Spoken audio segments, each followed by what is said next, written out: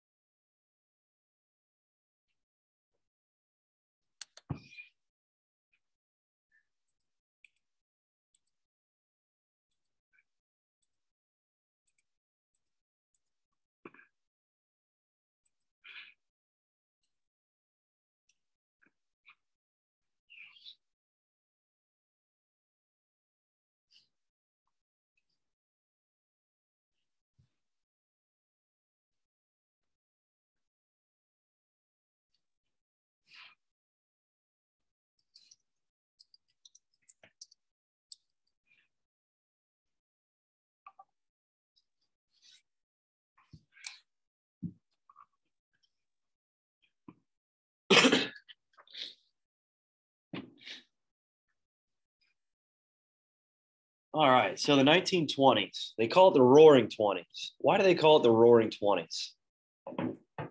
What do we think? Tanner, go ahead. Because of this economic high after the Great War. Yeah, good job. So there's an economic prosperity in the United States because of the Great War, because of World War One. And how did that come about? How did the United States grow even more as an industrial power, as an economic power, and even agricultural power after World War One? Gail, go ahead. Because all the other countries were trying to destroy them.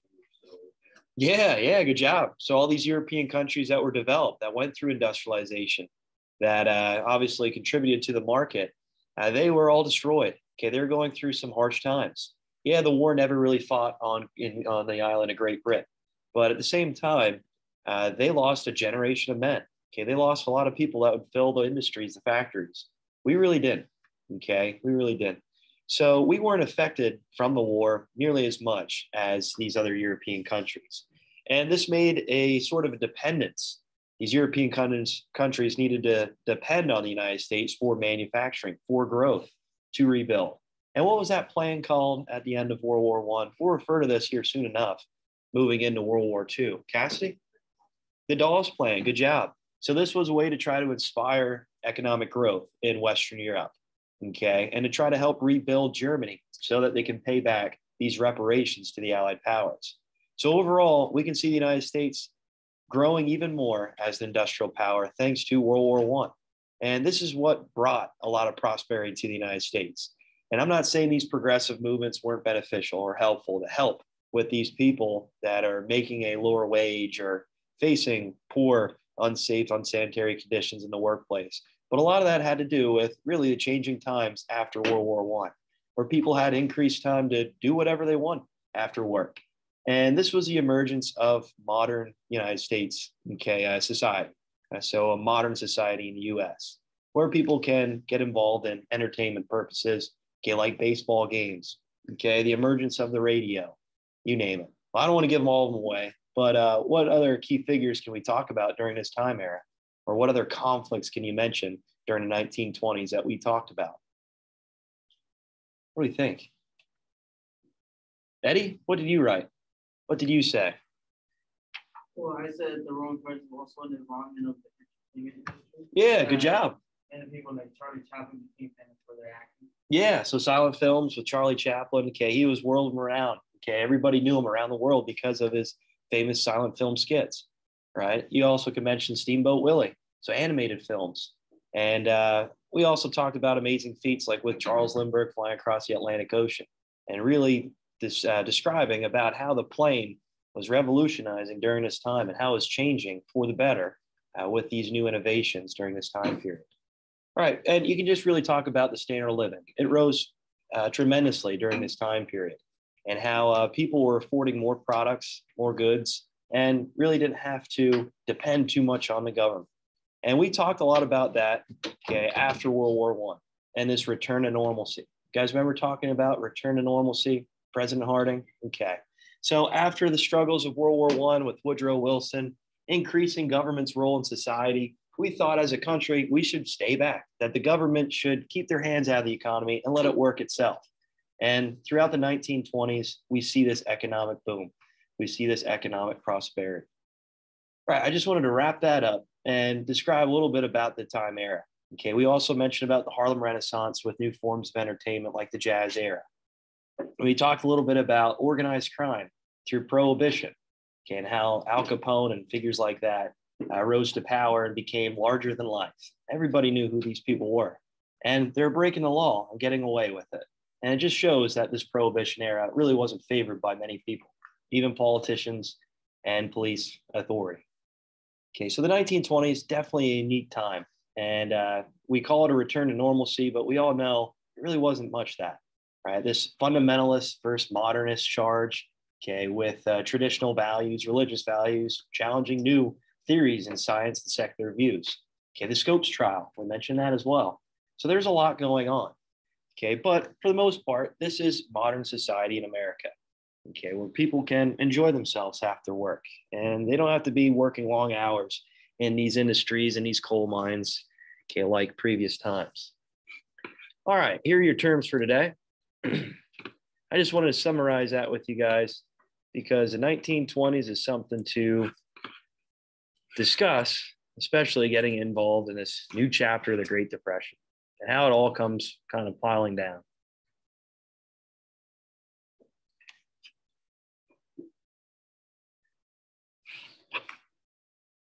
All right, so we got Herbert Hoover, the Great Depression, and Black Tuesday. We'll talk more about Hoover and maybe his answers to the Great Depression more on Monday.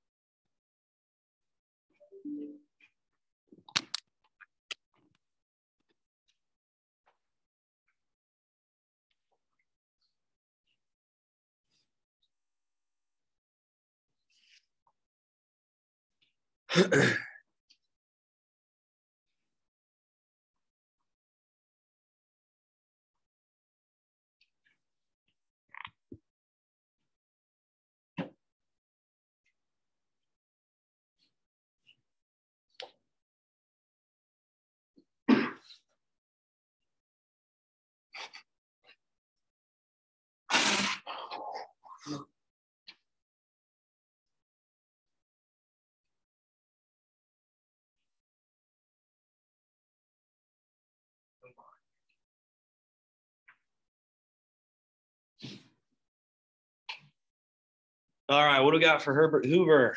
Who's Herbert Hoover? Matt, what do you have?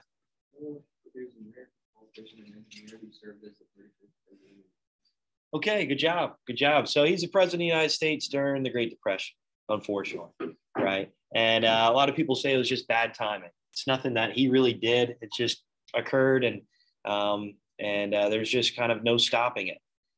Later in his career, he thought, well, we could do some change where government can maybe get involved to try to stop the Great Depression and maybe try to help benefit the standard of living in the United States, which we'll see more increased projects of his, like the Hoover Dam, for instance, where this is trying to generate power to Southwest United States.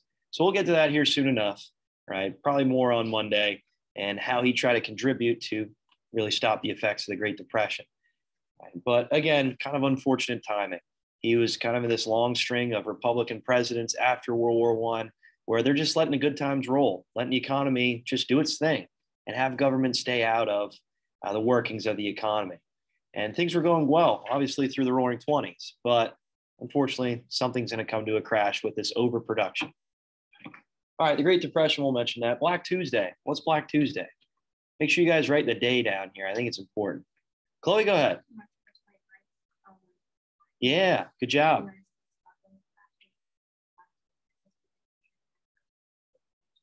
Good. So October 29th, 1929, this was when the stock market crashed. And many people were running to try to take their shares and their stocks of the stock market. And this overall collapsed the United States economy. And if this is collapsing the US economy, what do you think is happening in Europe and really the rest of the world? Kale, what do you think? So with the Dawes Plan, everybody was dependent on US production, right? And manufacturing, and really our basis of our economy. So if we crash, the rest of the world crashes, even worse, right? Germany, who is dependent on the United States, manufacturing and business and really surplus stimulus, that's all gone. Right? So this is going to really throw them in a whirlwind of problems and issues, which is going to lead to the rise of dictators in Europe. Okay, so not only did this affect the United States, this affected the whole world, because after World War I, it was on our plate to try to rebuild the rest of the world. We're the only industrial power left. And once we go down, so the rest of the world.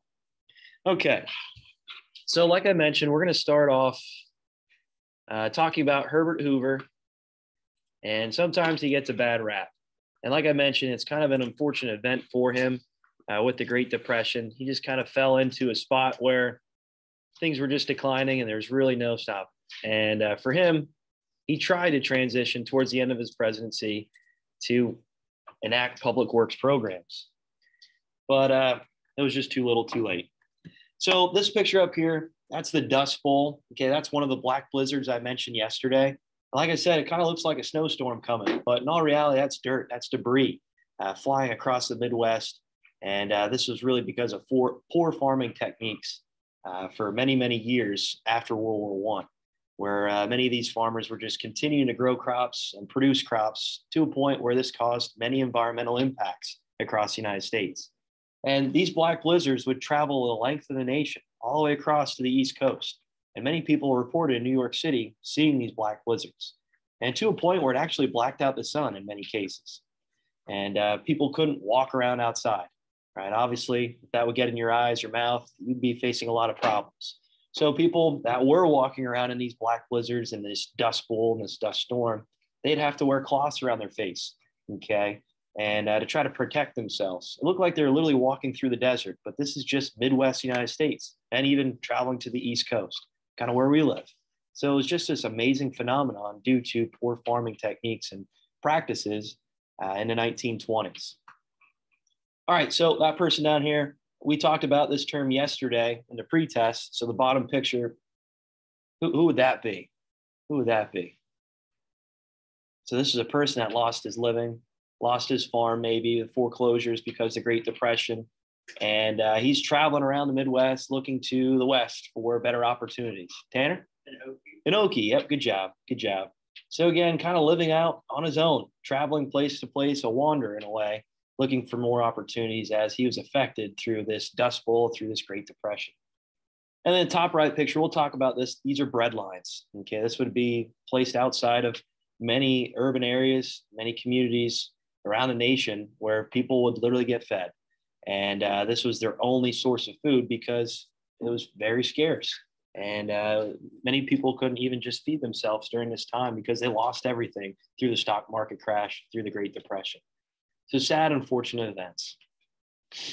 All right, so like I said, spanning from 1929 really up until 1939 to the United States involvement in World War II in 1941. All right, so hidden problems.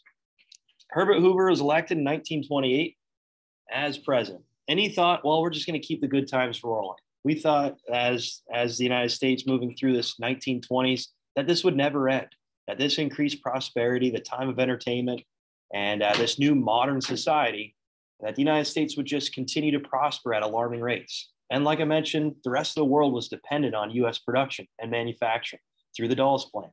So things were going really well.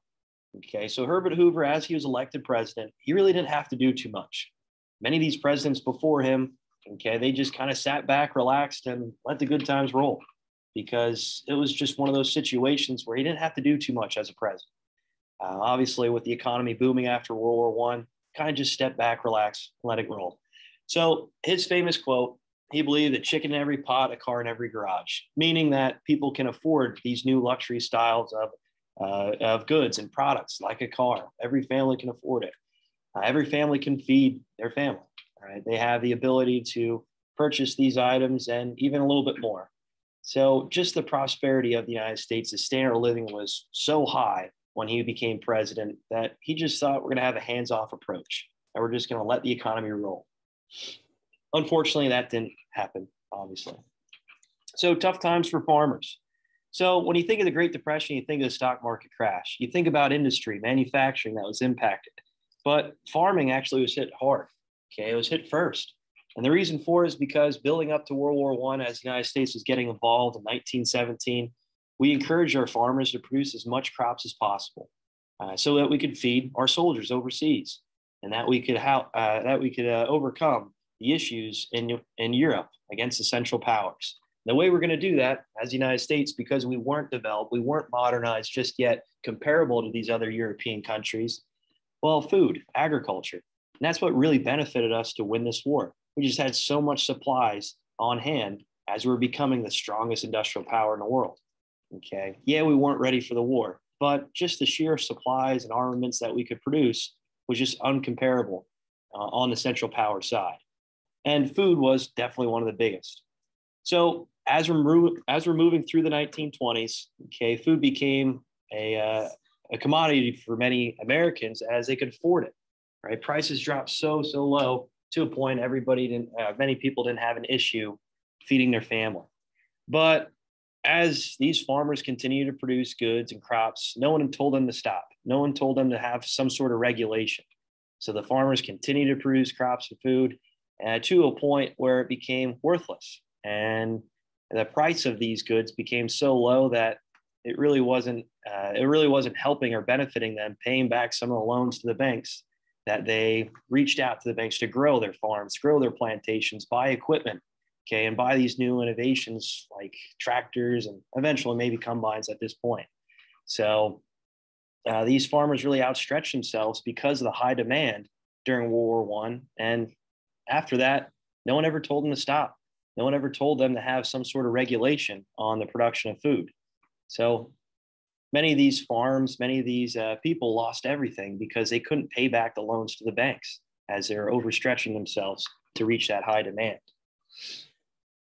So this is kind of a picture of a farm foreclosure in 1927 and just showing how, again, this is kind of the first impact in our society of the Great Depression. already in 1927. Right? Many of these farmers are facing foreclosures and really, really problematic times. And eventually, this is going to cause many farmers to actually just destroy their crops, destroy their products, because if they're viewed as this low of a price, it's worthless. And many of these farmers weren't gaining the right compensation for their work. So there's actually many pictures of farmers just destroying their crops, destroying their products, and just really heaps of piles of burning it up. And it just goes to show that they weren't represented, that they weren't getting their fair share, that the government respected it by. All right, so wealth only for the rich. Okay, many of these wealthy individuals saw this coming from a mile away. Okay, actually, in the Chaplin movie, I thought it was interesting when I watched it. Since he was so famous at the time with his silent films, he actually sold a lot of his stocks, sold a lot of his shares before the stock market hit, because he kind of saw this coming, right? With a lot of these a lot of these companies, these industries producing goods at alarming rates, sooner or later, if you keep saturating the market with oversupply, eventually these businesses are going to shut down. And so as these businesses were shutting down, these workers were without work, without making any wages, and they can't contribute to the economy. So eventually this is all going to fall back on the people owning the stocks in these industries, in these businesses, okay, in these factories. And eventually this caused a lot of issues for many people as they're buying and consuming many of these stocks, okay, and purchasing at a rate where they couldn't really even afford it. They're loaning money out from the bank to purchase these stocks and making money off of something that was just fairly new at the time. It's not like today's world where you have these financial advisors telling you what to do, or you have social media obviously showing you the stock prices. Okay, at this point, you didn't really have that. You have to wait a week or two to see exactly how the stocks are moving and how these industries, these factories were being impacted during this time. So people were affected tremendously by this. And eventually, when the stock market crash hits, people lost everything. Like I said, they were putting their house up, their car as collateral, meaning that if they couldn't pay back the loan, well, they lost their house, they lost their car, they lost their assets because they couldn't afford any more of these stocks. And like I said, with the time of the 1920s, people just thought this was just going to continue to roll on. But as the stock market crash hit, many people lost everything. So it all comes crashing down. So September 3rd, 1929, the market begins to fall, meaning the stocks are beginning to fall, and many of these businesses are losing a lot of their assets. Okay, again, with that oversupply of goods, you can't continue to add to that oversupply. The prices are going to drop to alarming rates, and these businesses are going to start to shut down. And people are out of work, meaning they can't contribute to the stock market buy in stocks. They can't buy any products in the market if they're not making a wage. And the consumer index is just going to be impacted. So October 23rd, stock falls 21 points per hour. So like I said, many of these wealthy individuals that might have a financial advisor, that might know people within the stock market, start selling their stocks to other people. So middle-class individuals thought, well, this is the time to buy stocks as the stock market's fallen. And then finally, on Black Tuesday, October 29th, that's when the stock market officially crashed. So that's what they call Black Tuesday, October 29th, 1929. And this is affect not only the United States, but the rest of the world, as these other countries around the world and Western Europe were affected tremendously by this. Okay, they're dependent on U.S. manufacturing and the U.S. economy. And once the U.S. kind of falls, well, so does the rest of the world. And this puts the whole world in this economic depression, shortly just after World War I and building up to World War II. All right, last slide here. So adjusting to the new life, unemployment rose to 25%, and that was the largest it really ever been hit. Okay, 25% of the working class were out of jobs. Okay, we're out of any type of compensation, without any wages. So you can imagine how that's going to affect the market, how it's going to affect the economy. People aren't buying products, people aren't buying stocks, and because they're out of a job. And this is actually a picture of a monument outside of, I believe it's New York City, where people lined up for these bread lines because they had no way of feeding themselves. And it was very unfortunate, very unfortunate. So wages cut by 30%. And this is introducing the bread lines in many of these areas, many of these communities, okay, these urban areas. And we'll talk about it more. Eventually, Herbert Hoover is going to have to do something, and some of his answers actually impact the economy even worse. Okay, so we'll talk about the Holly Smoot tariff more tomorrow, or sorry, on Monday, and how that's going to impact the U.S. and the rest of the world to decline even more into a depression.